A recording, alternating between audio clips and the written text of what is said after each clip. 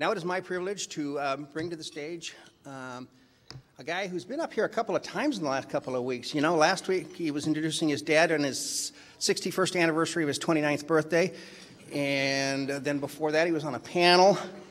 Ladies and gentlemen, to introduce our main program today, our member, John Bridge.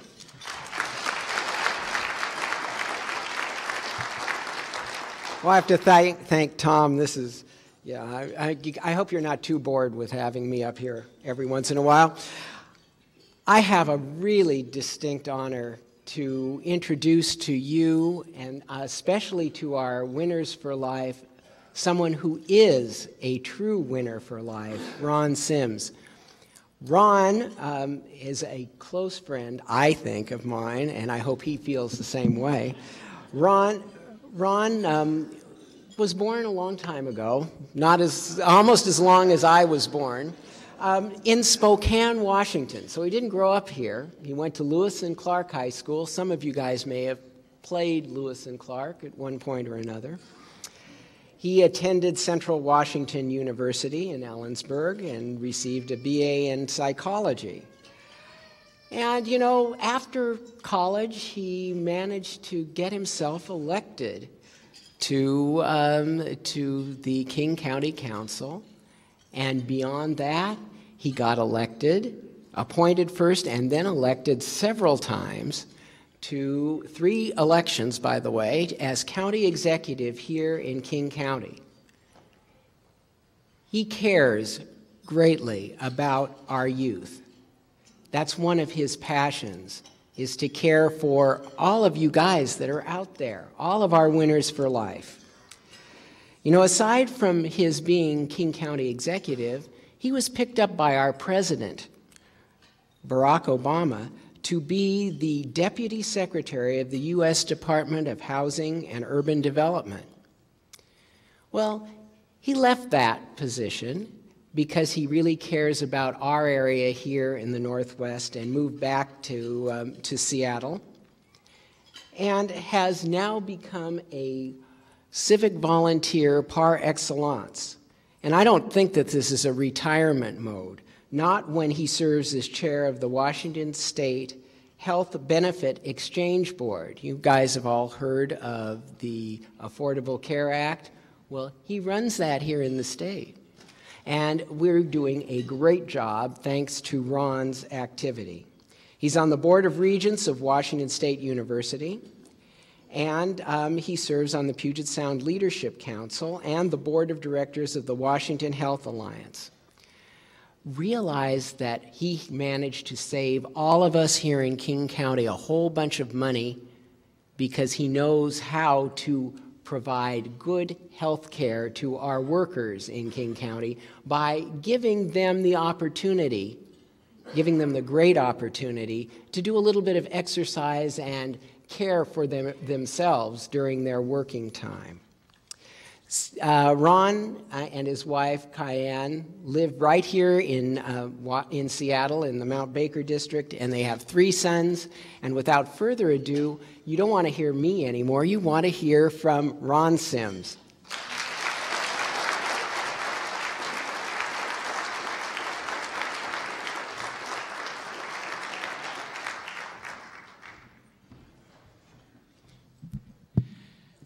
I love retirement.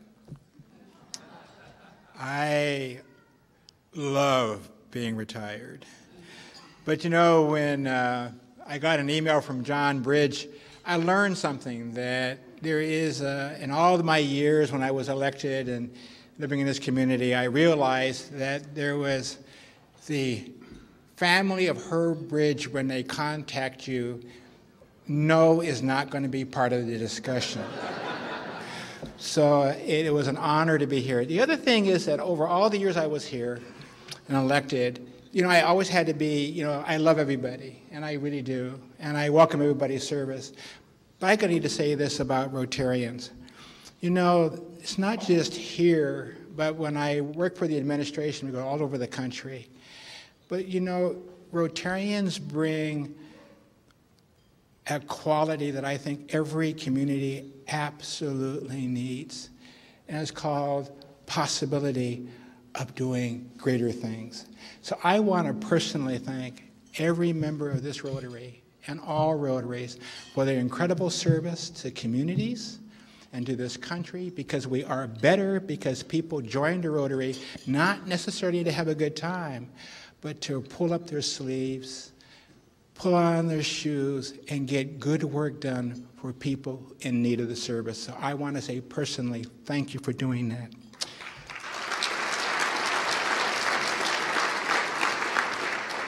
Winners in life. You know, it's, in retirement, my wife has decided that one of the things we're going to do is I can no longer talk about a trip we want to take. I mean, she doesn't want me to talk. She says, we shall do.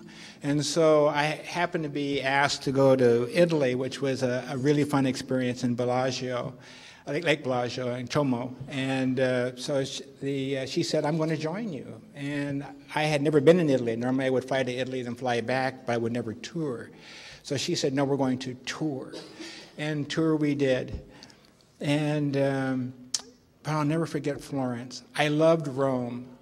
I adored Florence. Not just the food. It's just something magical about Florence. But I learned something about a person. You know, if you walk in, there's an area, it's really small. Small. You think it would be a huge museum, but it's not. It's just small.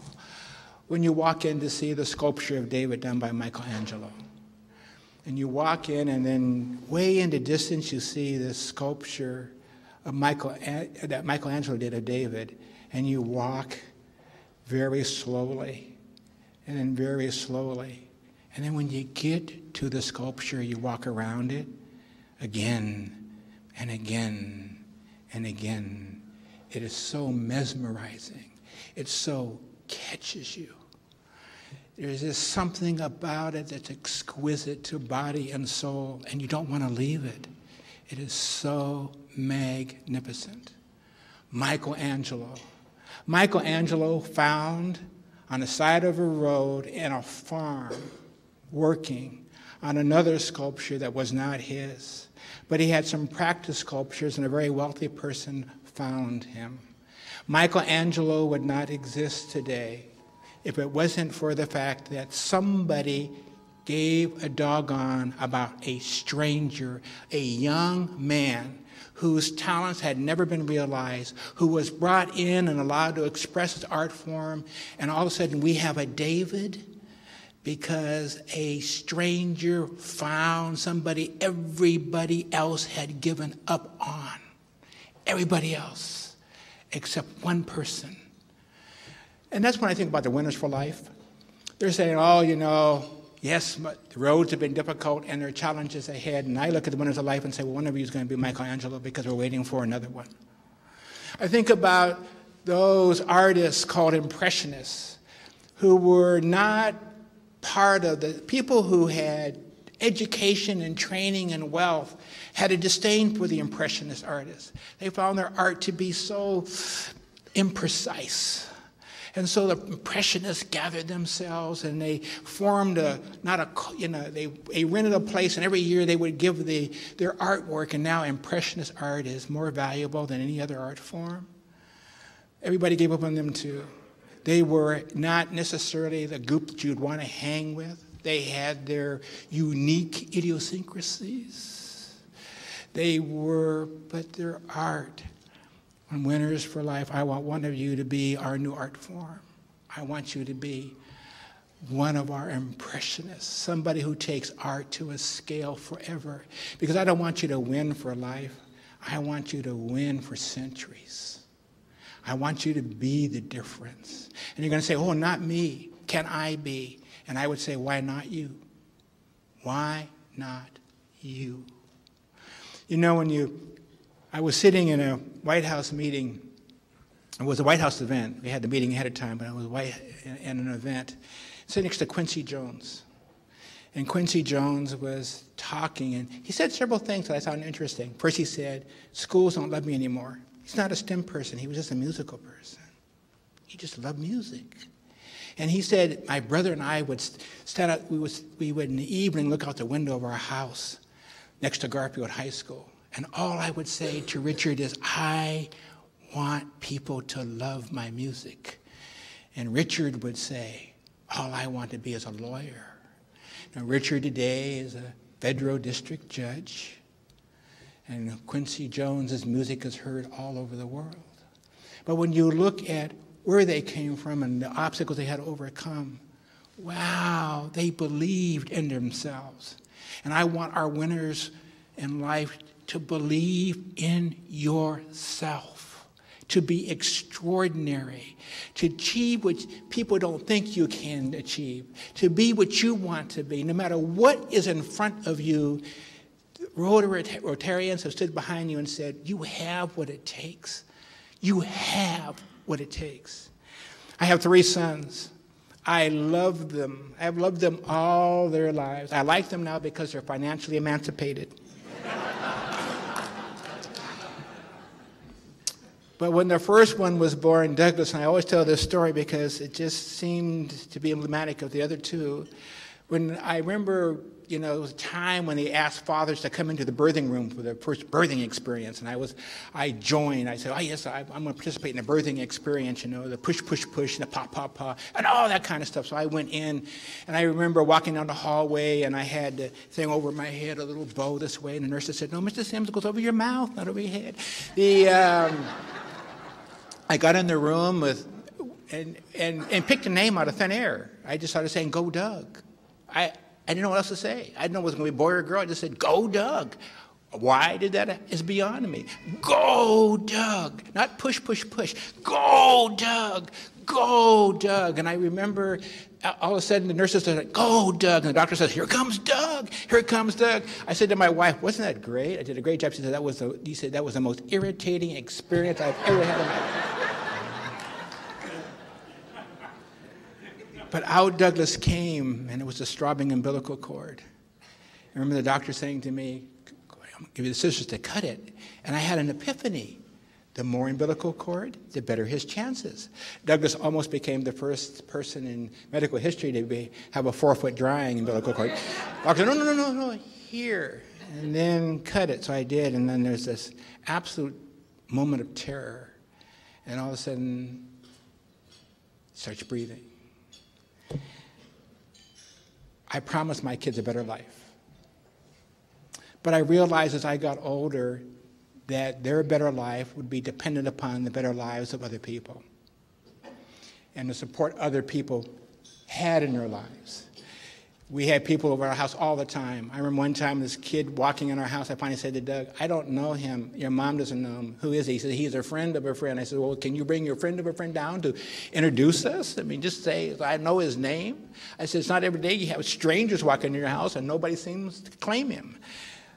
Our issue with our friends' friends was I think it's important that we recognize in society that we all come from different places.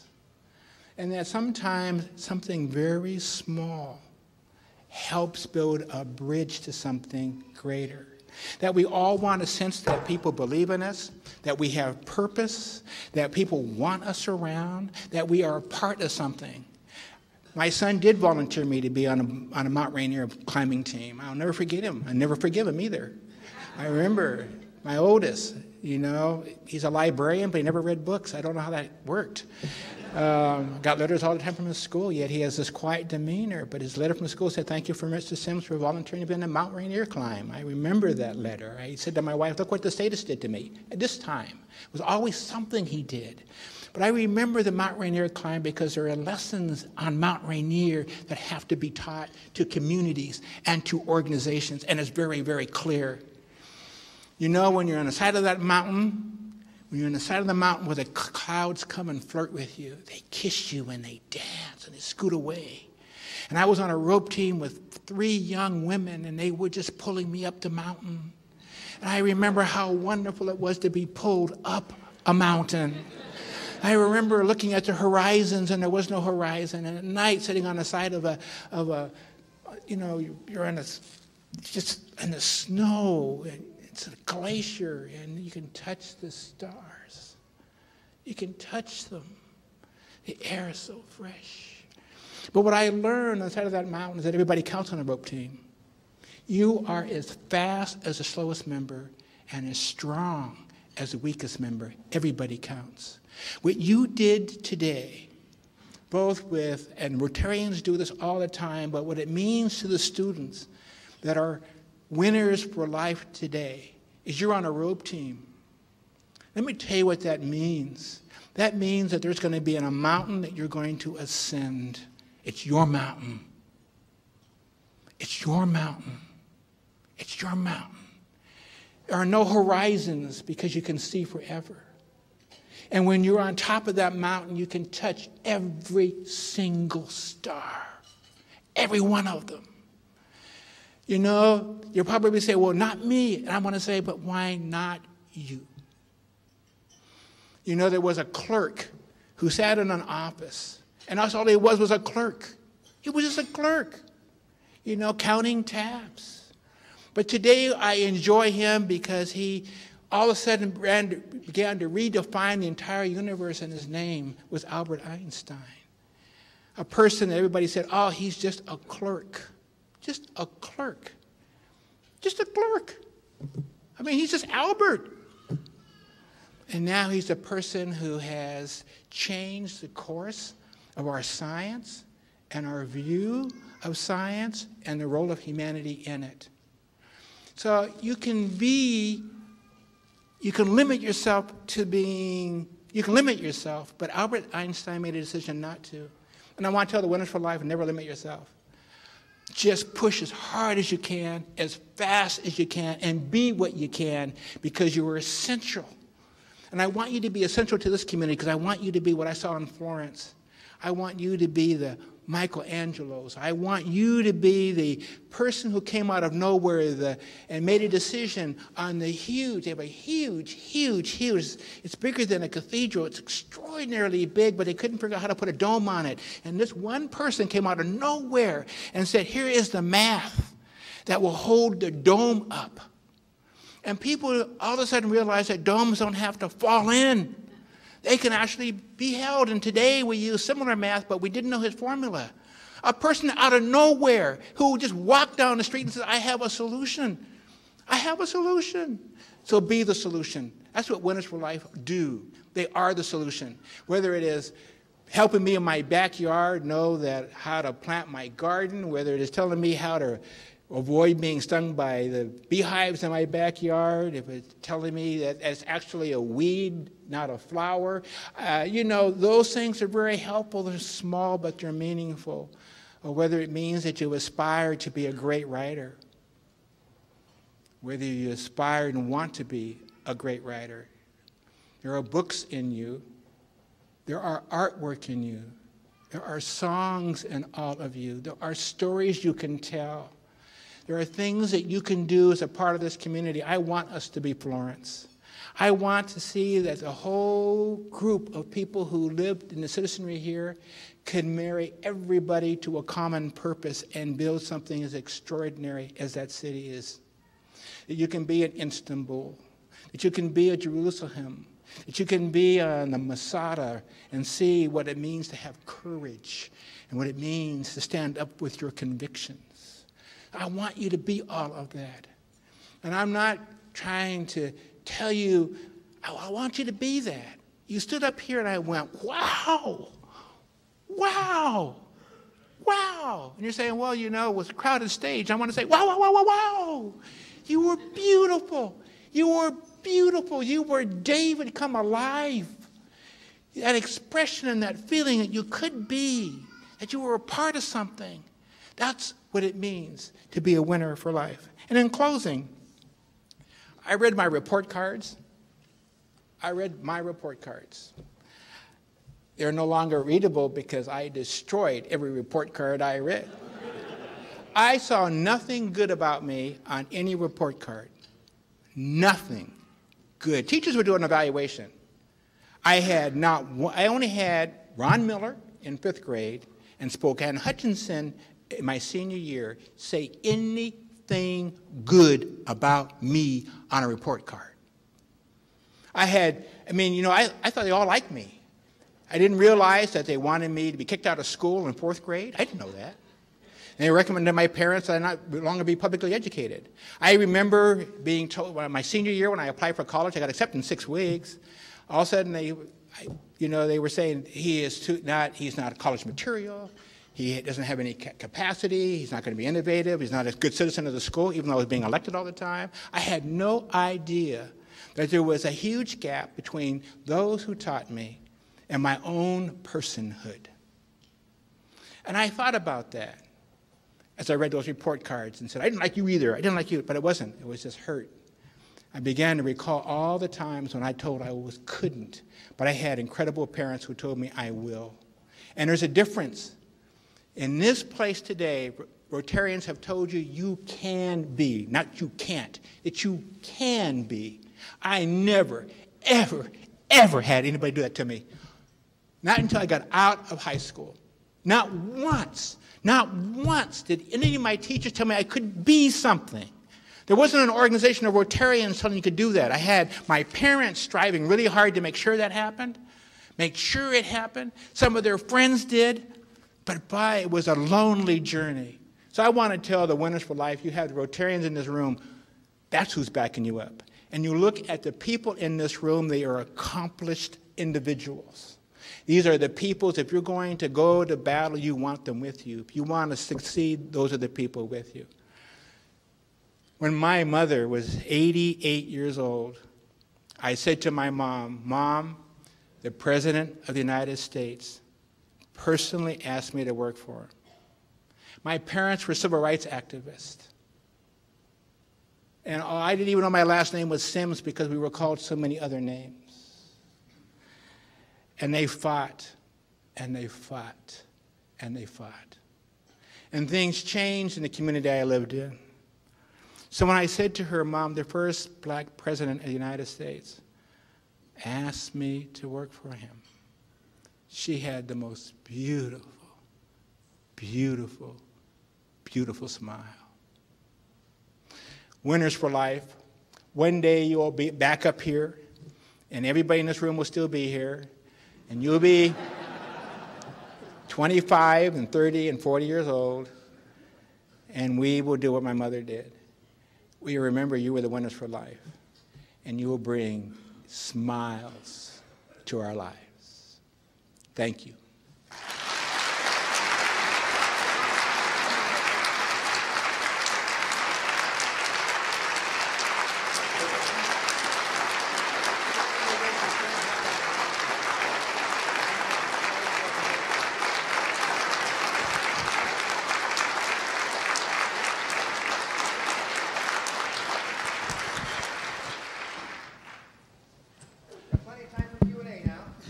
You can ask me anything.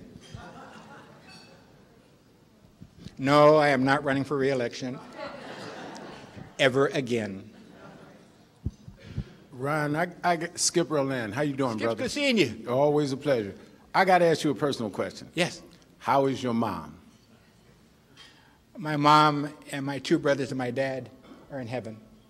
Thank you for asking. Well, you know your mom was my mentor. Yep. And I love her as I love her memory. Thank you, my brother. Thank you.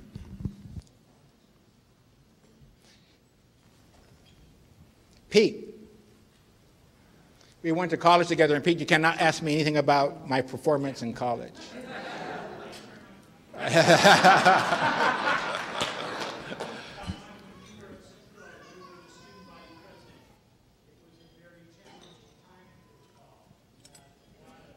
Anti-war demonstrations, and we had a lot of student activists and so forth, and I was editor of the paper at the time, and I recall you as being a leader and a catalyst and one that brought people together.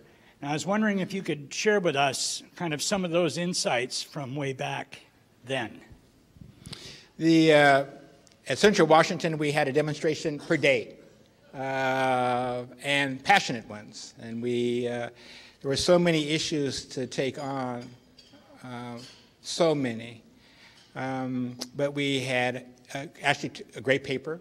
He was there, and he made a huge difference. Dr. Brooks was our president of the school, and although he couldn't understand why we were demonstrating all the time, he never, ever discouraged it. We had professors who joined us too, which really helped. Some of them were tenured, which even helped us better. But here's what I learned. There was a time when it was welcomed. We went through a period of a metamorphosis, I think. We went from hostility by some of the people to actually saying that we just wanted to freely express our hopes. That's what our demonstrations were. You know, we wanted war to end.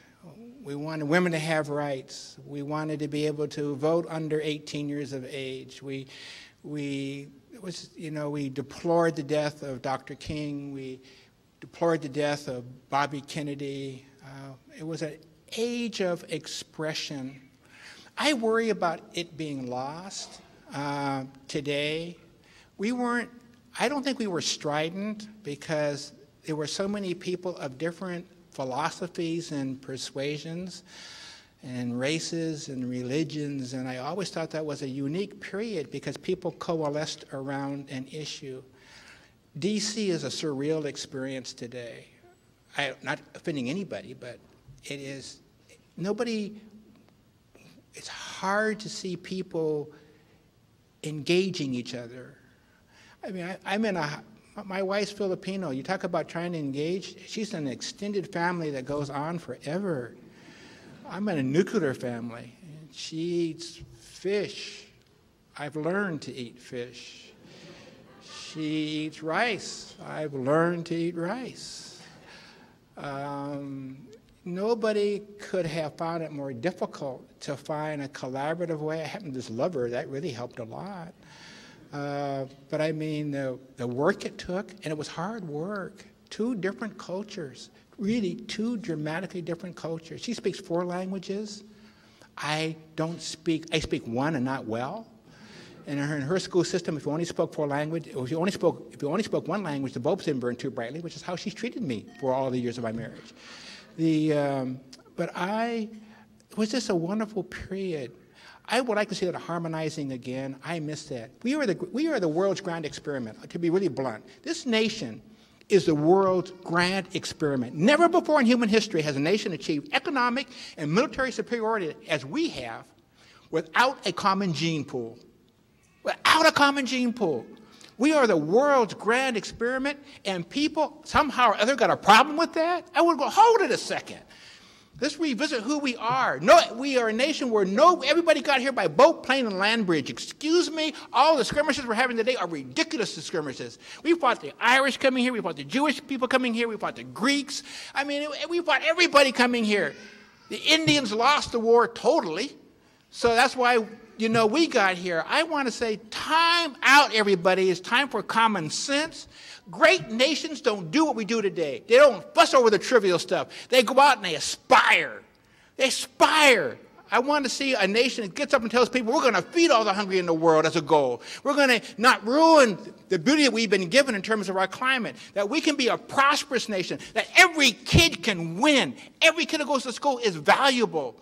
I want to see that nation. That's why we were founded. That's why we're the experiment. Doggone it, I am mad at all the...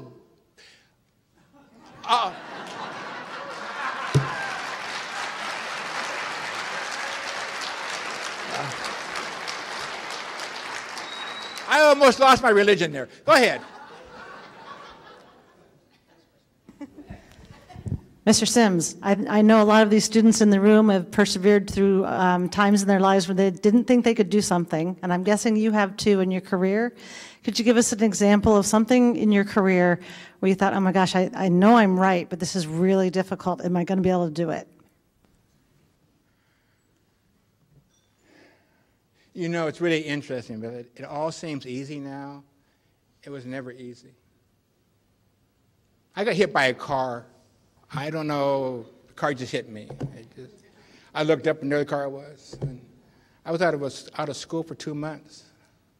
You know what it's like to play catch-up at a school that doesn't want you to catch up?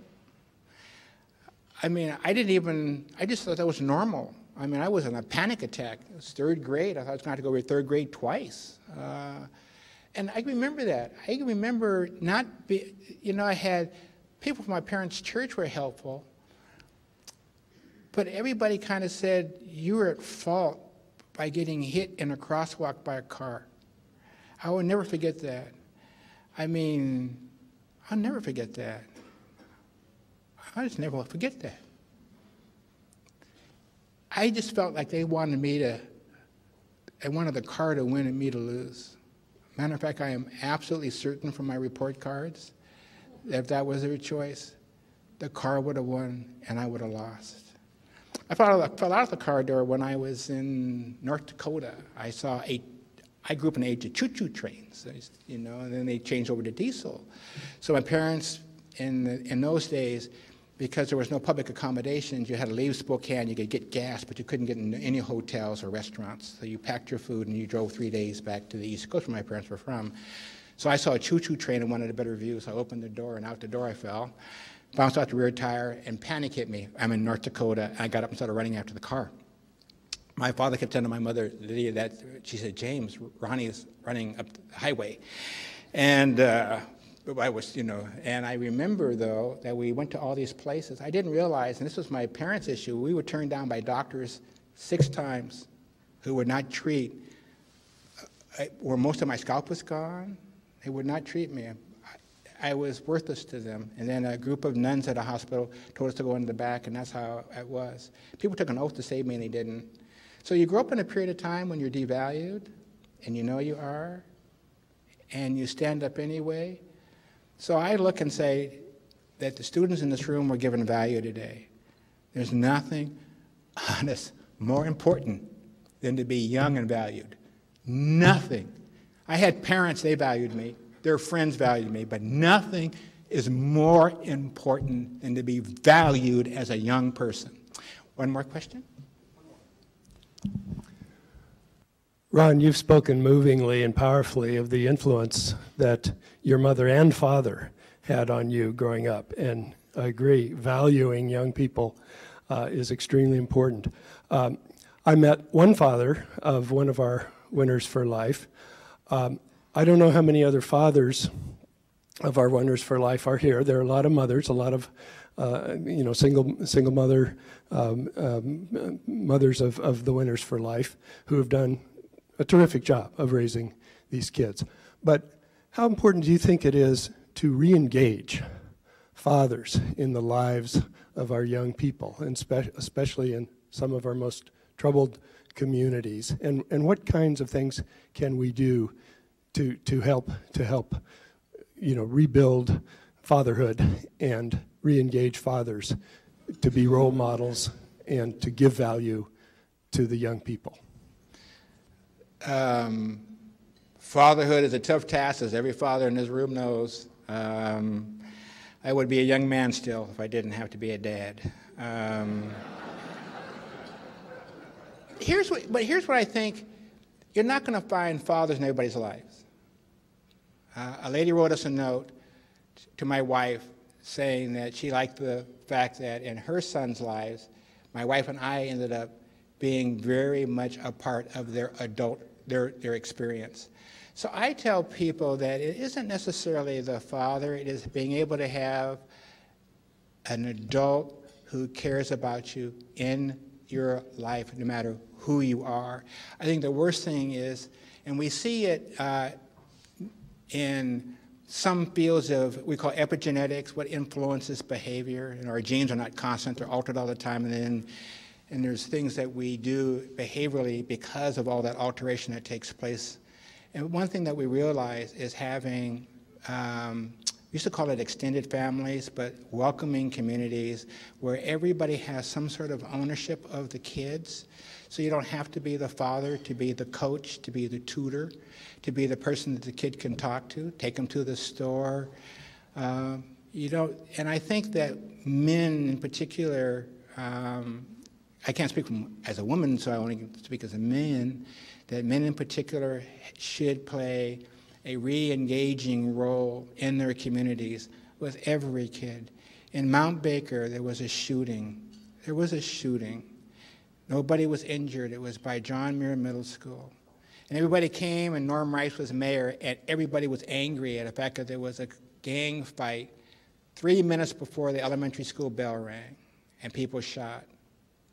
And a lady stood up after an hour of heated meeting when everybody wanted to be tough, and she said, my son, one of my sons was one of the people involved, and everybody booed her, and somebody said, hold it, let her speak. She said, my son wanted to mow lawns and nobody hired him. My son wanted a tutor and there were no tutors. My son went down to Rainier Playfield to play baseball and he was cut. My son went down to the basketball court and he was cut again. My son went to the library and there was nobody wanting to help him. My son wanted to learn how to read and nobody was there to read. I actually went on and on and on and on about Mount Baker, a community that I love. And I'll never forget, 4 people in that community made a decision that we were going to establish a fund to send people to school. Last year they gave $250,000 per year, and they are doing that every year now because people have endowed it so well. And we find kids whose road was most difficult. But the thing that was so indicting was that there were no males involved in her son's life. He was a stranger in his own community. So I tell people, don't complain. If you're not breaking sweat and getting out of your community, you don't have a right to complain about what's happening to other people. If you want to be involved in your community, get out of that easy chair, quit watching the games on TV, and engage the lives of people who could really benefit from what you do. There's nothing wrong with volunteerism. There's nothing wrong with... And it takes only a little amount of time. But, oh, wow, you get far more back than you will ever give to a young person. You'll get far more. Just get busy. That's what men need to do. That's what women need to do. That's what communities need to do. We need to care. Today, you demonstrated what caring's about. All of you did. You're celebrating caring. My God, you know, make it infectious so that it becomes something it'd be great for some of you to say, I am so tired. Every day I got to care about somebody. Hey, that is a good thing to be doing. But thank you for your question, and thank you for all that you are. Seattle Rotary Online is made possible in part by a grant from First Choice Health, working with the Washington Health Information Collaborative to use technology to bring better health care to patients throughout the Pacific Northwest. First Choice Health.